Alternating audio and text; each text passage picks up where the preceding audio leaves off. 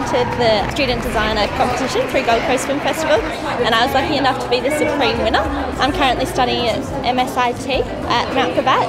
I was just inspired by nature and the structure of the tree really. So I just manipulated it on Photoshop to create 3 different prints all from this one picture of a tree.